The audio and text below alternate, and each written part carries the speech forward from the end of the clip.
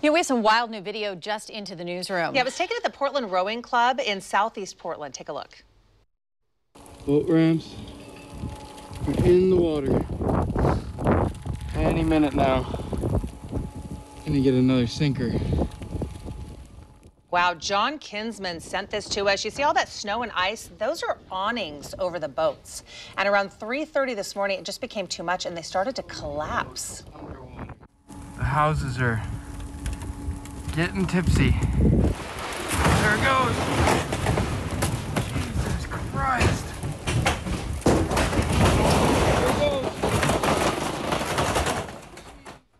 Okay, my heart just stopped watching this. John Kinsman, who took this video, actually joins us by phone now. John, good morning. John, are you there? I am. Wow. What time did you take this can you video? hear me? Yes, we can. Can you hear us? I can, yeah. What time did this happen?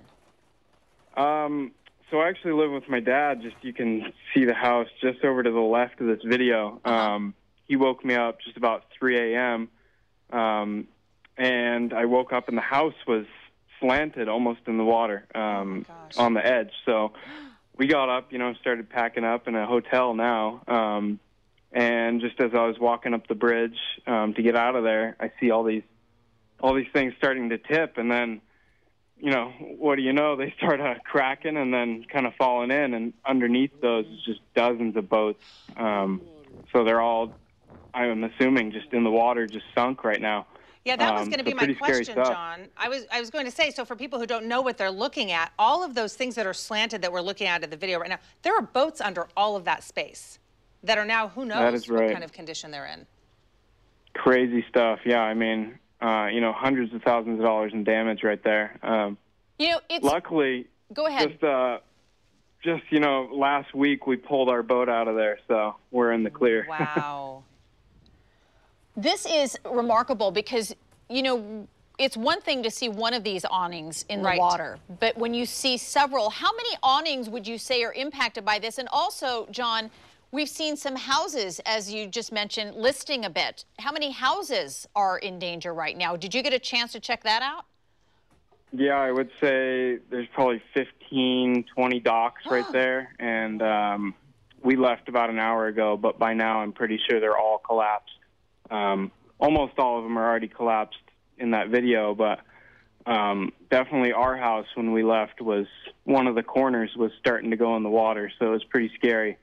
Oh my gosh. I'm pretty sure the floating homes are pretty safe. They're chained down to a pylon, so not a big chance of those sinking, but definitely scary stuff.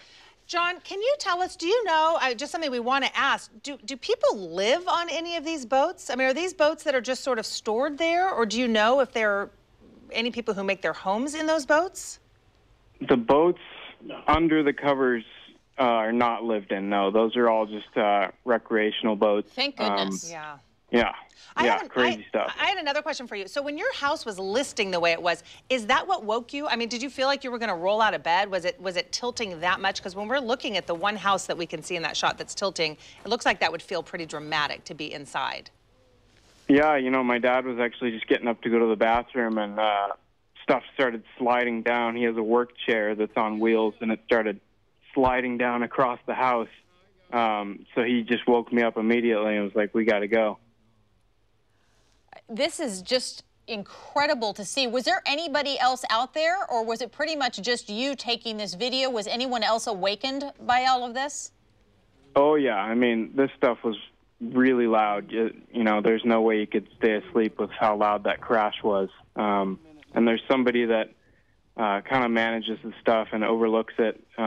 He was on a roof yesterday, actually, with his mountain climbing shoes, clawing all the snow off because it was just about as tilted yesterday. And then overnight, all the freezing rain just built back up and put it back down. Do you have an idea of how much snow, and I know we've been talking about ice, and that's a big factor here, I'm sure, but how much actual, how thick is it on top of those awnings? That's a good 2 to 4 inches of snow, and then probably 1.5 to 2 inches of just solid ice. Wow. This is just remarkable. Do you know, just off the top of your head or while you were out there, any injuries, anybody that you were aware of that may have been, you know, sort of thrown into the water or anything like that? Or did you see anything of that nature? No, yeah, I mean, everyone's safe, no injuries, nothing like that.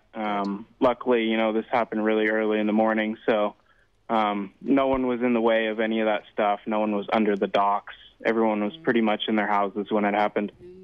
And John, these are all metal awnings. What's the material that these are made from?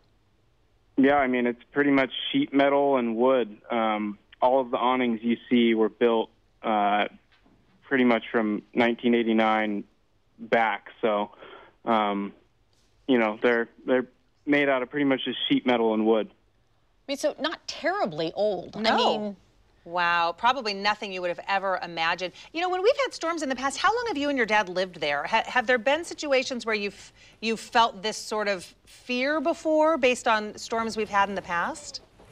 No, we've never seen anything like this. We've lived in 2 different houseboats previously. We lived in the other moorage, basically just on the northbound side of Sellwood Bridge, and this one is on the southbound side. We've lived here probably about a year, so never seen anything like this. it's really incredible. John, we're just so glad you and your dad are okay, and that to this point we know that no one's been hurt by this. It's really just so terrible to see this scene. It is terrible to see. We thank you so much. We know it's early and you had a really late night. If you've gotten any sleep since this happened, we appreciate you taking the time to talk to us and explain what's happened. And boy, we sure wish you the best. You said you just moved your boat, so I mean, there's a little light at the end of the tunnel for you and your dad, I suppose, that your boat was not trapped under there. Really feel for all of the people who have lost their boats under this. We're glad you're okay, John, you and your dad. Thank you so much for taking the time to speak with us this morning. Of course, appreciate it. All right, you take care.